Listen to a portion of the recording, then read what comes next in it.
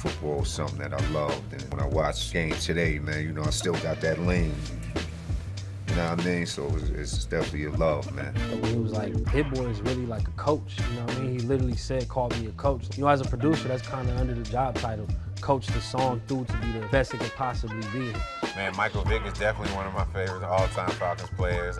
You definitely learn what it takes to be a competitive man in the city. And as far as getting in the game, I always had that belief.